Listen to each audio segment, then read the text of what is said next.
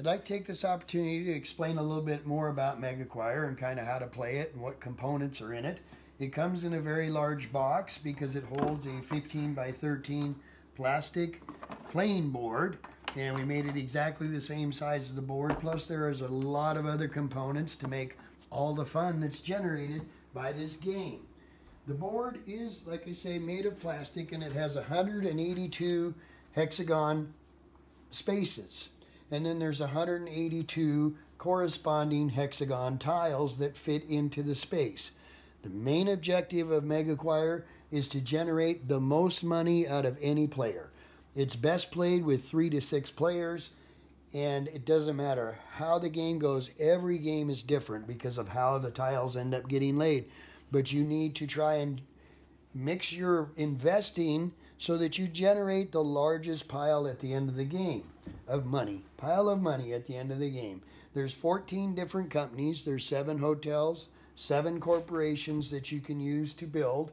The tiles all go in one bag. They're all shuffled and put in one bag, and each player starts with 12 tiles. The players put one tile out on the board. Each player, before they draw their 12, they put out one tile, and the closest tile to A1 is the player who goes first. So A1 goes there, B1, C1. So the closest one to A1 is the one who goes first. So they draw their 12 tiles first, and then everybody else counterclockwise draws their tiles out of the bag. And we have tile holders that will come with that to hold the tiles. And for MEGAcquire 2, they've been enlarged from the original ones that were in MEGAcquire. But after everybody's got their 12 tiles, the first player goes and plays G4. So then it goes around. The second player happens to throw out I4. Third player comes along, and we've got two tiles out there. So that player notices, oh, I can connect with G4. Now, the beauty of the hexagons in MEGAcquire is that you can connect in all directions. The game can go everywhere on this board, spreading in all directions. So the third person is put down G5. When 2 connect in any direction, it forms a company. So that person can pick which company they want to make this corporation here. So there are 14 different companies, like I said, with 7 hotels and 7 corporations. The 2 hotels, 2 corporations are a larger price. They are $400 range when you start the company. In the middle, we have 3 for the hotels, 3 for the corporations, and they start at $300 a share. And the lower stocks for these 4 lower companies start at $200 a share.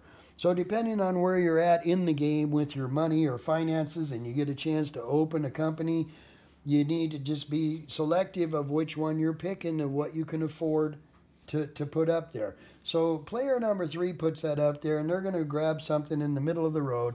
They decide to put up an Arcadia hotel. Well, because they opened that company, they get 1 free share. The bank gives them 1 free share for opening that company. And in MEGAcquire, you can buy 6 shares on a turn. So that person can then purchase the 6, because you start with $12,000 also. Have a set of money, and everybody is given $12,000 at the beginning. So when it comes time that you can buy 6 shares, then the only thing that's open on the board at this time right now is that Arcadia. And if this person buys the 6 shares of Arcadia, along with the free one that they got, then they will have a majority if the next player buys 6. If the next player buys 6 Arcadia, this player is still going to be ahead of them in a majority situation. So now the 4th player comes up, and they look at the situation, and they decide, you know what, I want to open a company too. So the 4th player opens a company and decides to pick Physics Corporation, which is $400 a share. So that person gets a free share of Physics. And then they decide that they want to keep their company, so they're gonna just buy 6 of those also. And at 6 at $400, that's $2,400. So now we're back to player number 1.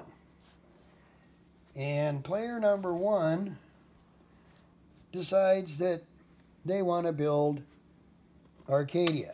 Now that's not a good move in a game because player 1 hasn't purchased any stocks, and that will cost them a higher price because they just increased Arcadia. But we're just doing a demonstration here to show you how the game goes. So player 1 plays that, raises the price of Arcadia. Now they decide that, well, I want to have an investment in both of them in case one of these companies go out because they're close together. I want to invest in both. Player 1 can buy 6 shares, so they're going to buy 3 Arcadia at 300 apiece, so $900, and they're going to buy 3 physics at $400 apiece. So that's $1,200. So they got $2,100 purchase here for player number 1. And they have a second majority because of what's been purchased. They have a second majority in each motel that's open right now. So the person who is the second player who had Arcadia decides that it's their turn to play. So they decide to take out the Physics Corporation. Once you play a peg that connects 2 companies, this is what it was. And once you play a peg that connects 2 companies, the larger company always takes out the smaller company. Now, if they'd both been the same size, then the person who's playing the peg, the person playing that peg gets to decide which one goes out. They can take this one out, or they can take the physics out.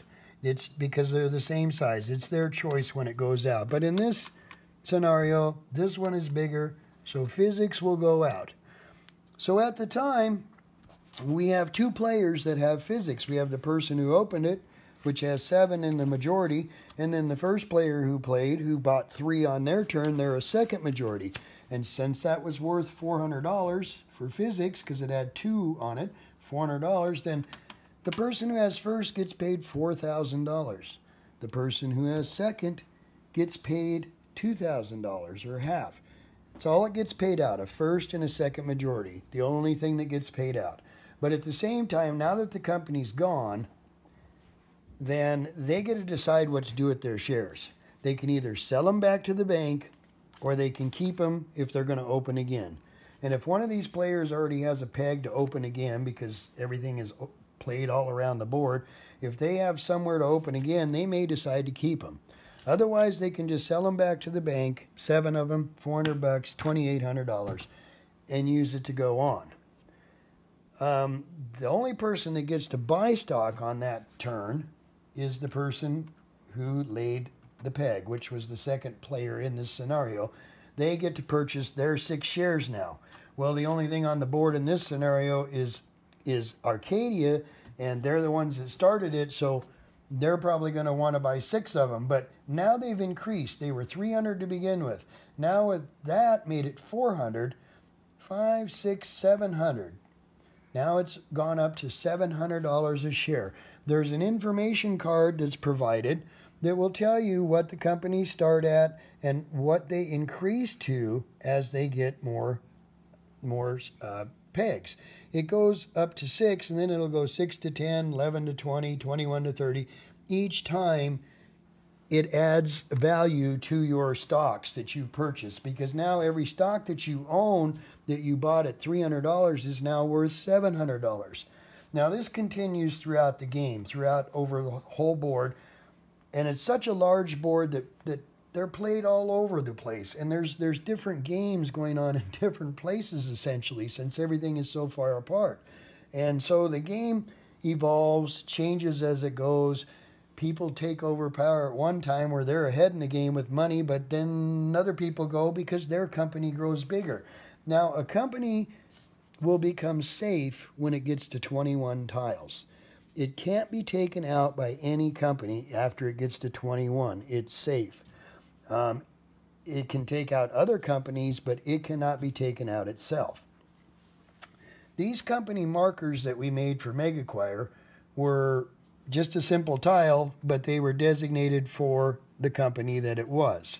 just a simple tile to put on there to show what company it is.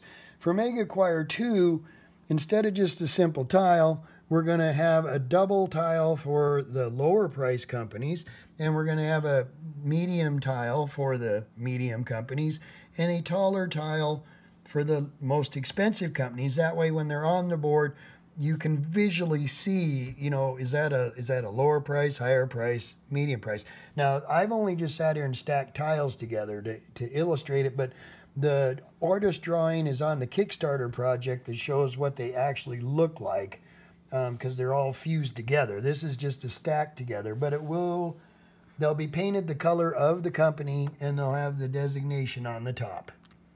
So they will just be a larger, like pink tile in this case, that'll be on top of your company when you open it and during gameplay. Now, we'd like to show you a finished game. This was a finished game that was played a couple of years ago, and how it finished, and just illustrating how the hexagon tiles allow it to just form in all directions. I mean, even Quasar here squeezing out the ability to take over another company. It was in the middle of two others as it grew. These companies got to 21, they became safe. So when they're safe, you cannot play a tile that connects between them. So during gameplay, if you have a tile, if you have this tile I6, in gameplay you pick it up out of the bag, then you can instantly turn it over in the middle of the companies, because you cannot play it to connect the companies because they're both safe. So that tile is rendered useless, so you just turn it over, you pick out another tile that you can use where you can use it. At the end of the game, when it's all decided, all the borders, that's when we play MEGAcquire till, when all the borders are decided. You can set time limits. A lot of times we'll set 2-hour limits, but we've learned how to make quick decisions. Games can take a long time if people take a long time to decide where they're playing their tile or how many stocks to buy. So we set a time limit of 2 hours so that we started getting better at making decisions, playing our tiles, getting our stock spot, because we wanted to fill the whole board. That's how long we like to play, so that every border is decided. And then once you get to the end of the game, we lay down all the pegs that might still be in here to fill in, make sure we didn't lose any pegs, and then we start pulling off all the turnover pegs to expose the border. And at the end of the game, you just count up all the companies, start with your smallest one, count up how much is in there, figure out your payouts, because the person with the most stocks gets first majority, person with the second gets second majority, then you sell all the stocks and count the money and see who wins.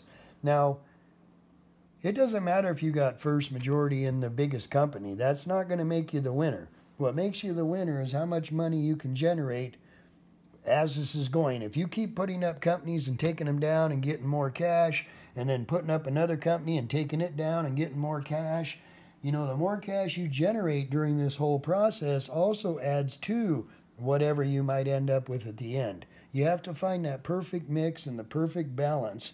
And in this particular game, it ended up generating a lot of cash in this game. The winner had 91,000, second place was 82,800, third place was 80,200, and fourth place 77,600 in this game, which was a lot of cash. There was a lot of flurry going on in this game.